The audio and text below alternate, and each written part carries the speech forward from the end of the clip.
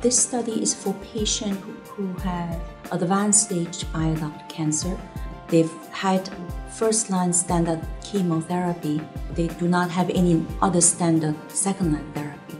If you look at the phase 3 study that has evaluated the frontline therapy in patients with advanced bile duct cancer, the median survival is a little short of a year.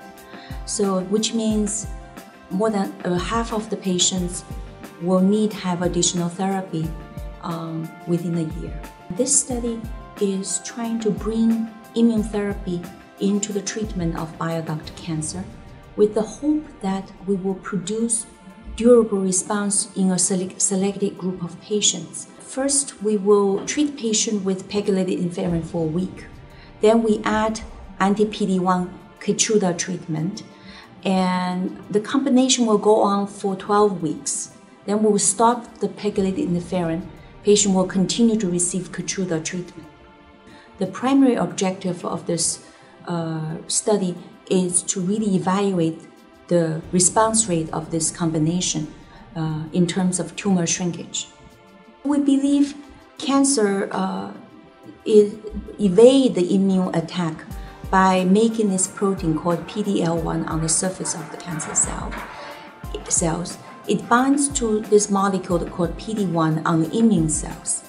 The interaction between PD-L1 and PD-1 prevent the activation of the T cell to attack the tumor cells.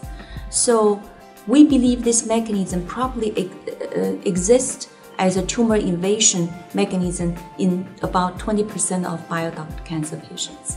We hope to improve the response rate to a higher rate than 20%. It's important to work as a group, as a team, especially in a disease that's relatively rare.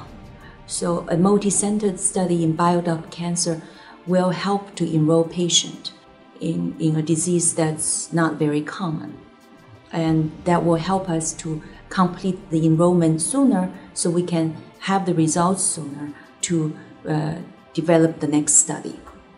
This clinical trial is a phase 2 study evaluating the efficacy, safety, and tolerability of combining Keytruda and peginterferon alpha-2b in patients with advanced bile duct cancer, also known as cholangiocarcinoma.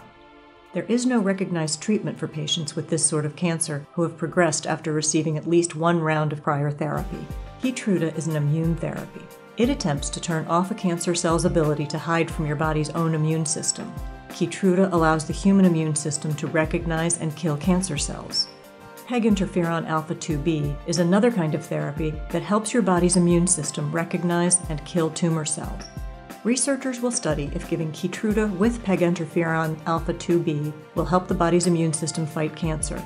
This study will allow researchers to know whether this combination is better, the same, or worse than the usual approach.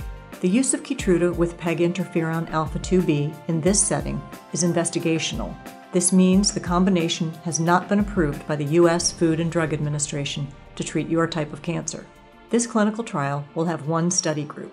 All participants will receive Keytruda plus peginterferon alpha-2b.